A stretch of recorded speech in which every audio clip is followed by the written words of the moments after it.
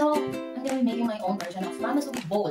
But I'm not going to use spam because I already prepared this honey. But I do have spam. Pero wala na. So, I want to use this honey check. So, I already cooked this. So, let's see how I prepare this. And then, this is the rice. So, this is for my lunch. And this is Furikake from Auntie Marga Vlog. Thank you, Auntie Marga, for this.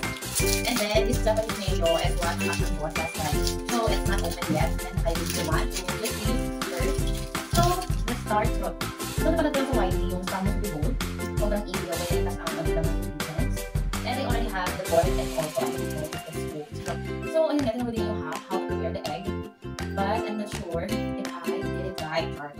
So, this is just honey cooked with soy sauce and a little bit of sugar. Hindi ko kasi alam yung isang so, yun nga, let's just eat that. Siyempre nga, this is my own version of Spam Musubi BowL. So, I will call this honey Musubi BowL part.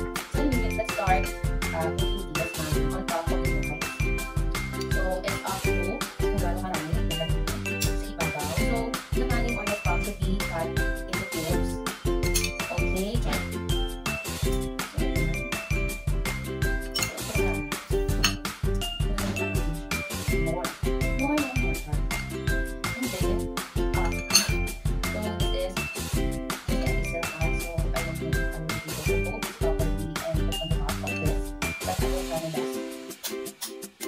Crack the shell.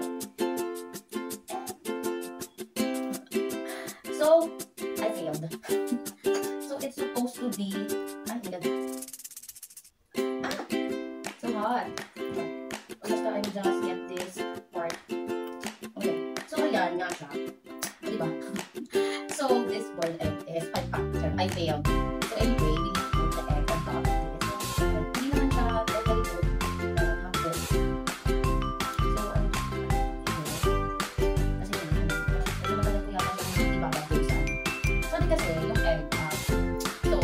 Water, add 1 cup of yung add 1 cup of water, yung water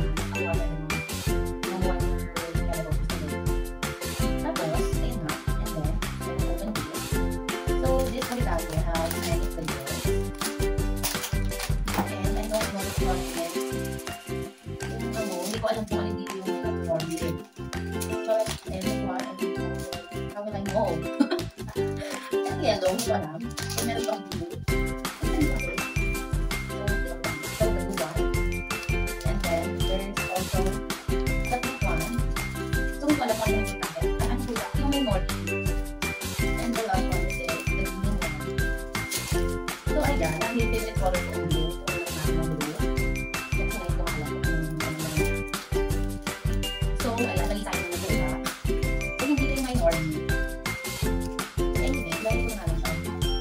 Meron malit ang mori. Okay. Ito sa lang dami na malit. So, ayan, hindi ko na lang sa energy. So, yun na, ilang mori. So, kung maraming mori, ano ko ba ito?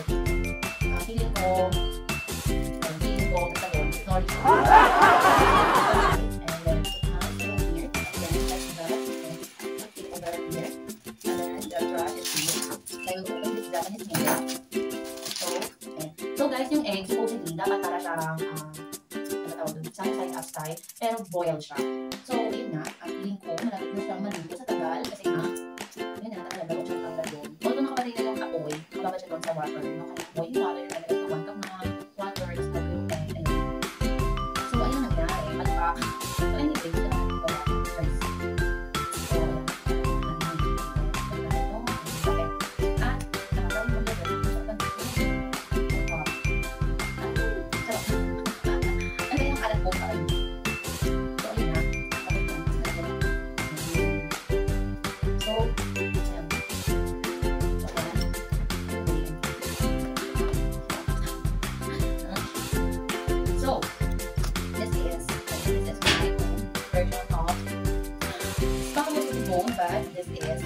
what I use is Mayo. So next time, maybe I'll use my spam. I do have spam. So let's try this. Mga nabasa. Saan ka ba? Ano, alam ko na lang ano. Dapat na hindi siya. Let's try this. Ano ba ang sarap? Masarap naman tayong gawa ko. So, this is for my lunch. And, ayun na. So, lang na. Ayan, so, I just tried making this for my lunch. Para may iwan na.